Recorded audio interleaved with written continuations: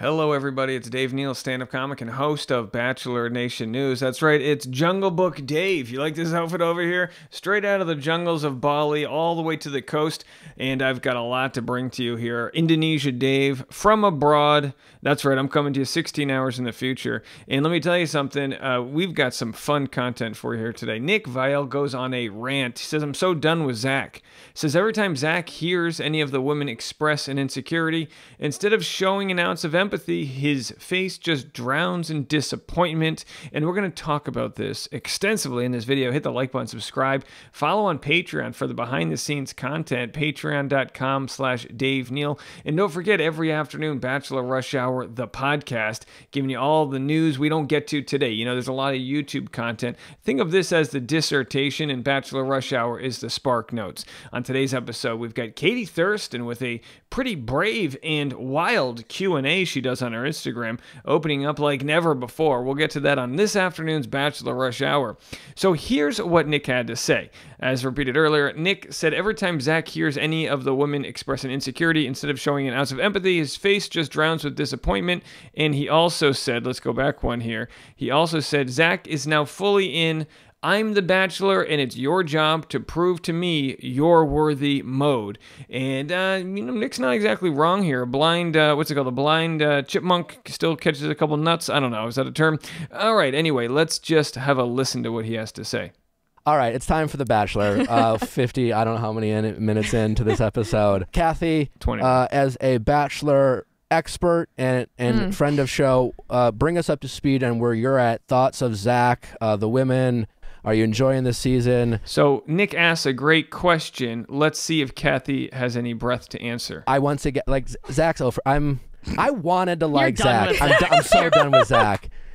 The man has not an empathetic bone in his body. Yeah. And every time one of the women says something where they offer some vulnerability or just being like, hey, I have ADD, Zach gets like, by the way, and again, I'm not criticizing here, but Nick just referred to it as ADDD, which is a real aggressive form of ADD. If you've got ADDD, you've got ADD plus D. That's a lot of D, you know, in your ADD. His body. Yeah. And every time one of the women says something where they offer some vulnerability or just being like, hey, I have ADD, Zach gets like a head migraine. And you can see, go back and watch when fucking Gabby tells him she has ADHD. Yeah. He has like he bit into a lemon for a split second. Like the stenographer is like, was the question for Kathy? if you screenshot it, it's insane. Like you can tell he's just like, fuck, you're not perfect.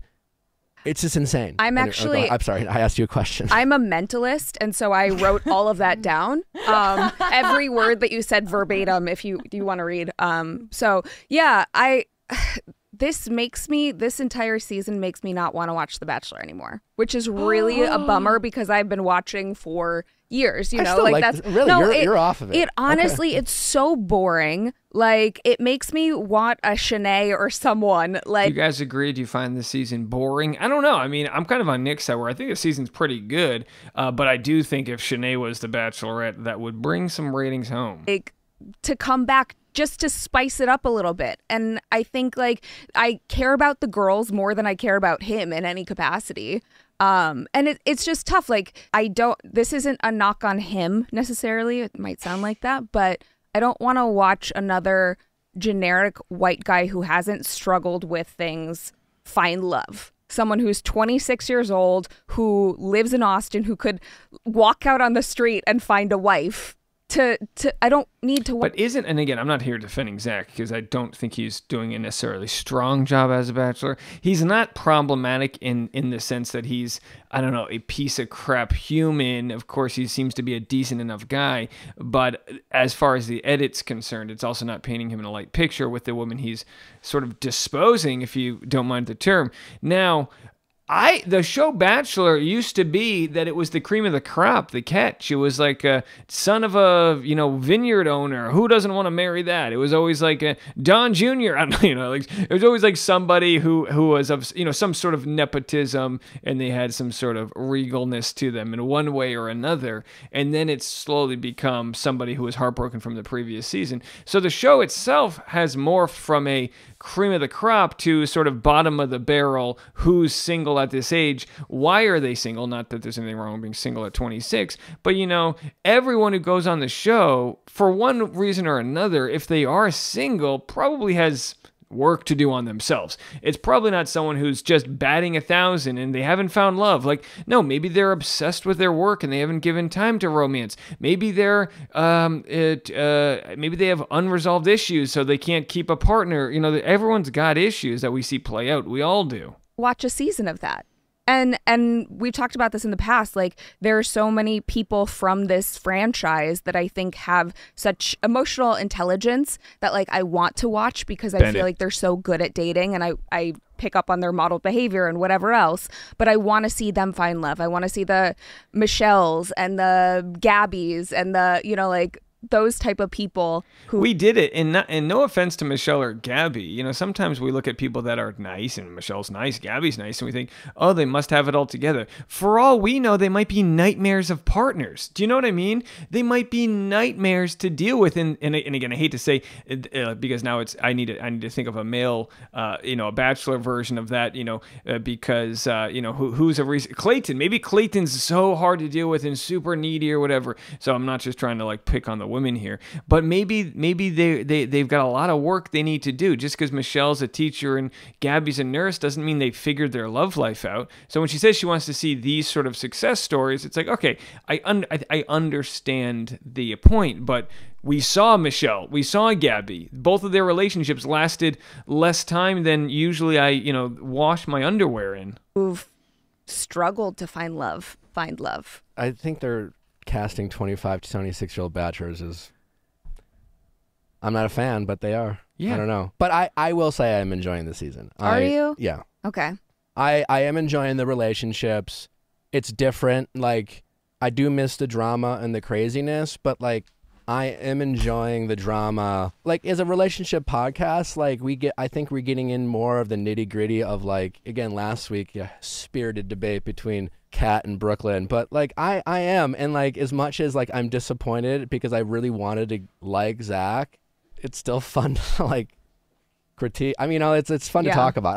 I think this season it's been fun to recap. I guess that's the point of view I come from, that it's been fun to. Yeah, I think it's been a relatively good season. I don't think there's been any wild villains or those crazy moments that send us over the charts. It's almost like vanilla ice cream. I like vanilla ice cream. It's amazing. It's not Rocky Road. There's nothing crazy in vanilla ice cream, but vanilla is a very you know, a lot, you know, whenever anyone calls a Bachelor vanilla, I'm always like, no. Vanilla and plain are two different things. We need to normalize respecting vanilla. Vanilla is not plain. Plain is vanilla less, if anything.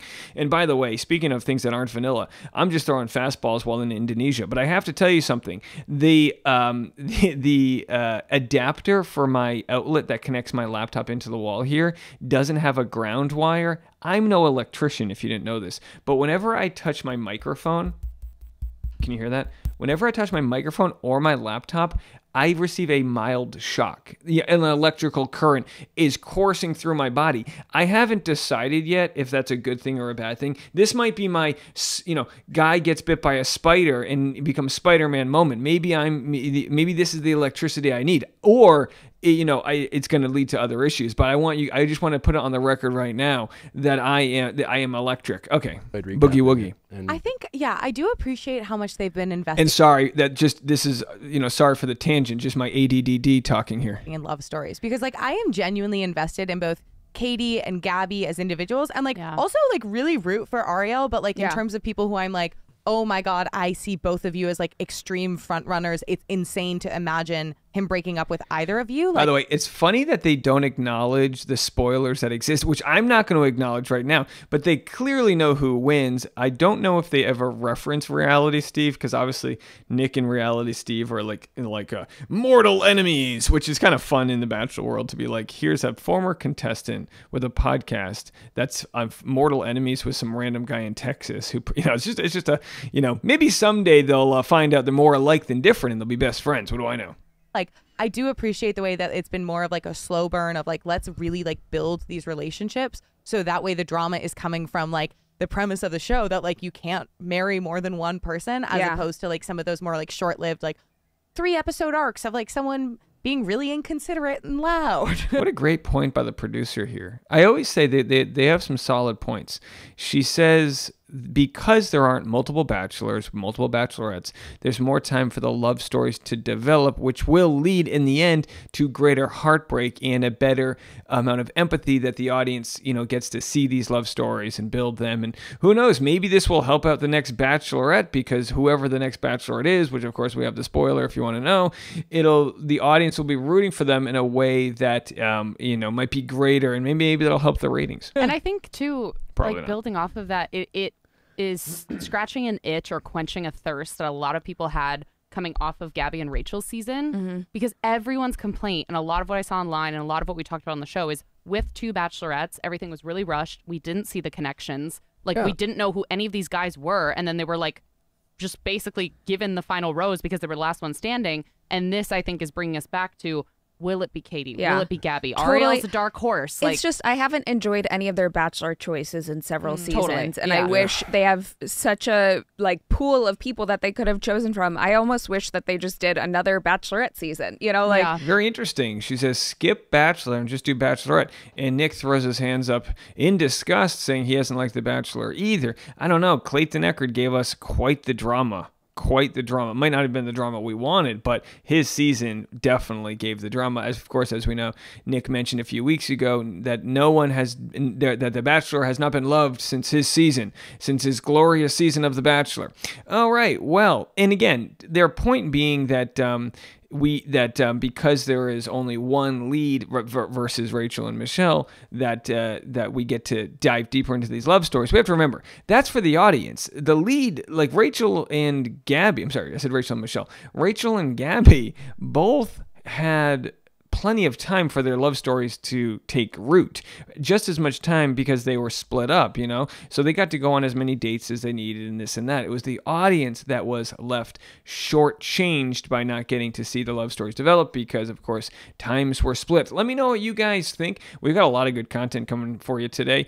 Make sure to subscribe to this video if you haven't already. Subscribe to my channel. I'm going to have my next video for subscribers only. It is a Rachel Lindsay reaction to Chris Harrison, and I love how comfortable she's getting because she is not holding back with some of the words she's using to describe the delusion that is known as Chris Harrison. And I actually have to agree. I was always kind of in one way or another. Well, you know what? I'm going to get into that in the next video, so check that out there. And don't forget, fresh content for you, at least the first 5 or 10 minutes while I'm in Indonesia, but fresh content for you on Bachelor Rush Hour, the podcast. There's a link in the comment section. As always, you can go watch that wherever, or listen to that wherever you check out podcasts.